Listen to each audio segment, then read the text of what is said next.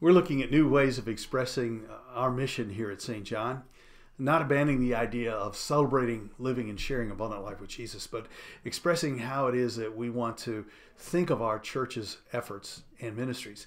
And to help you think about that, I want to tell you a couple of stories.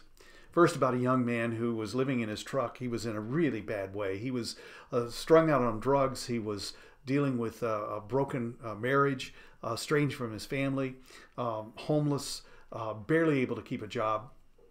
And a group of people from the church decided that they would begin to draw him into their social network and begin to befriend him as best they could. And so they did.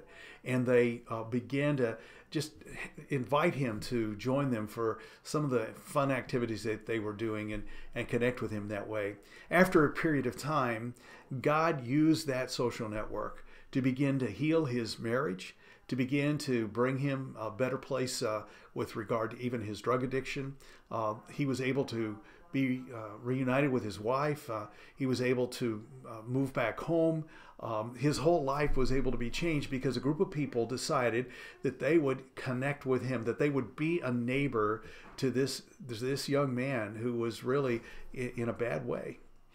I can think of also a situation that we're dealing with a young man who's in a similar but a different situation, different story, where they are a group of people is making connection with him, helping him with some just very basic life skill kinds of issues around financial management and holding down a job and those kinds of things. And as we're doing that, we're seeing God work in his heart, in his life, bringing him closer to Jesus and more aware of God's love and salvation that is found in Jesus Christ. These are just two examples of what it means to be a neighbor. And it starts with building those relationships and getting behind the closed doors that are a part of our very affluent culture and our very affluent community that we're here in Cyprus.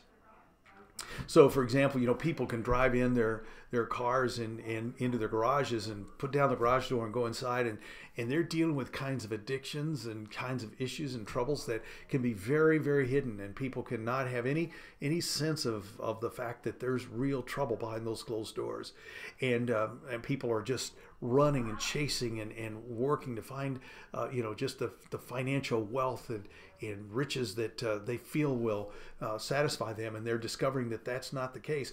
We see things like a man who is extremely successful financially, but who is abandoning his wife and his family and pursuing relationships outside of his marriage.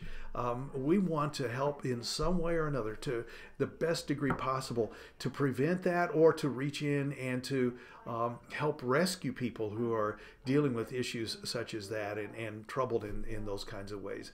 The only way we can do that is by being a neighbor, by connecting, by building the relationships. And as we build those relationships, we bring them into closer contact with Jesus Christ and his love and his salvation. When that happens, it's a beautiful thing. That's the abundant life that Jesus has in store for us and has come to give us. It's the thief who wants to steal and kill and destroy. That's true that Jesus himself teaches in John chapter 10. And Jesus also says in John 14 that he is the way and the truth and the life, and that no one comes to the Father but by him. And so we want to be a neighbor. We want to love our neighbor as ourselves, as Jesus makes the commandment in the Gospel of Matthew and elsewhere. We also want to find ways to make those connections in a way that will help them join us and build vital relationships, and to be able to celebrate the goodness of God and live together and be able to share it with others. So as we think about the mission that God has given us here at St. John, we can think about it in terms of neighboring. We can think about it in terms of connecting our neighbors to true riches in Jesus. That's where the riches are found. That's the source of everything that is pure and good and worthy.